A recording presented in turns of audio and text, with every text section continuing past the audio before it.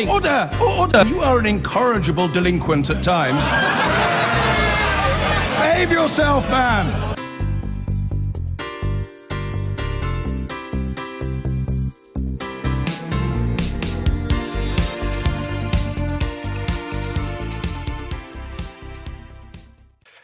Now then, hedgehogs, turtle doves, water voles, all iconic wildlife that help make up Britain's rich landscape.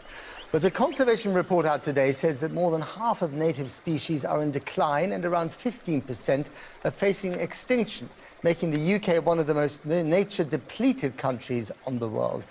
Our science editor Tom Clark has been to Wales to look at the efforts being made to reverse that decline. It's a face no one round here has seen for a century. After a wary sniff, a Scottish pine marten steps gingerly out into a Welsh wood for the first time. The radio collar marks this individual as part of a reintroduction project, bringing pine martens south of the border to reverse the near extinction of the mammals in England and Wales.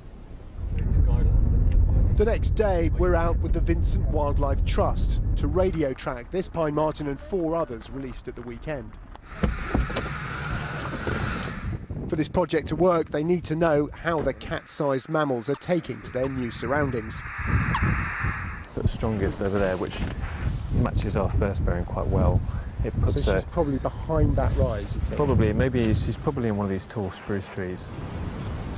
Reintroducing pine martens isn't just about bringing back an iconic woodland predator. Ecologists see them as a keystone species, one that could bring wider benefits to the environment.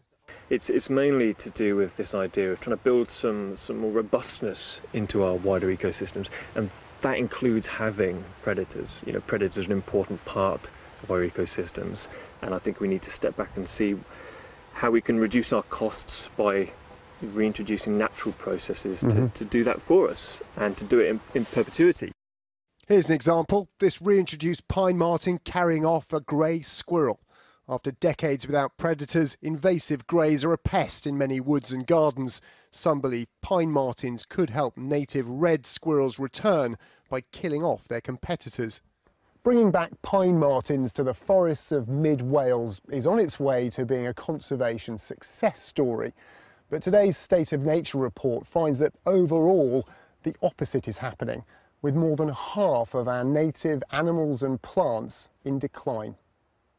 The report finds 165 species like freshwater pearl mussels and the high brown fritillary are critically endangered. Not all are doing badly. Otters have made a comeback, bitterns are booming, and the large blue butterflies returned. The biggest threat to our biodiversity is loss of habitat due to urbanisation, draining of wetlands and loss of traditional woods. But the greatest impacts are on farmed land that covered 75% of the UK. This is to help overwintering birds find a food source from the sunflowers, from the barley, from the wheat. Gloucestershire farmer Simon Payne has worked with government environment grants to turn a conventional arable farm to an organic one with added features for wildlife. Filled-in ponds have been dug out, nest boxes put in to benefit bird life.